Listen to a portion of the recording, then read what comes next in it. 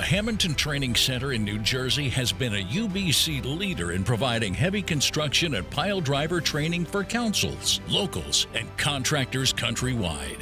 The training center is also on the cutting edge for new industries, including solar and offshore wind. It's certainly an Eastern District initiative for our pile driving. We're hoping for this to be the model for the entire UBC, from Maine all the way down to the Carolinas. It includes the North Atlantic States Council, the New York City Council, and also our millwrights. We're taking you out of the classroom, out of the shop, and actually doing it with heavy equipment. And Hamilton's going to be a home that people are going to know that is the leader in offshore and emerging technologies and infrastructure.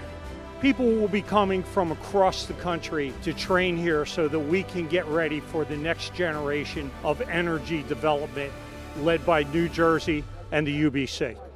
The Eastern Atlantic States Regional Council has now opened the only dive training school east of the Mississippi, just a 20-minute drive from the Hamilton Heavy Construction Facility. We were on the hunt for a property that met the criteria we needed for the last few years, and all of a sudden this wonderful place became available.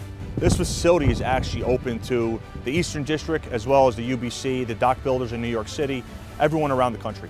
We went from nobody knowing that we have divers to having the premier diver training facility in the United States. We are excited to get divers in the water to get ADCI certifications. They're 4-month classes, 640 hours as per the ADCI, 5 days a week.